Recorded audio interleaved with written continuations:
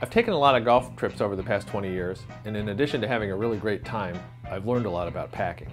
The first point is that you don't need to take a lot of stuff. I've gone on 1 week and 2 week golf trips where all I carried was a carry-on bag. Oh, and my golf clubs. This is my favorite suitcase I've ever had. It's made by a company called eBags, which was started by 5 guys from Samsonite.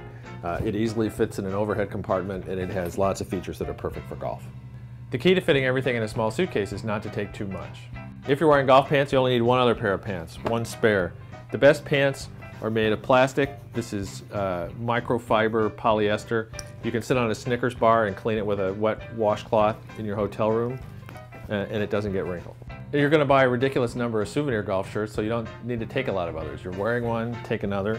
If you're just traveling with guys, it doesn't matter what it smells like by the end of the trip. Don't take any shoes that you can't also wear as golf shoes. These are senior citizen mall walker shoes. Even better, take golf shoes that you can wear inside. Then you don't need to take any other shoes at all.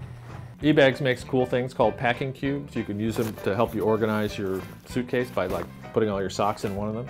There's an art to packing a golf hat. You tuck the bill under the strap like that, and then you can put it in the bag flat. Nalgene makes these cool little bottles that you can pack your liquids and gels in. One word of warning, never put mouthwash in a bottle that you've also put shampoo in. Now I've got everything I need for the whole week, and I can fit it all in the overhead compartment. Everything I need. Golf clubs.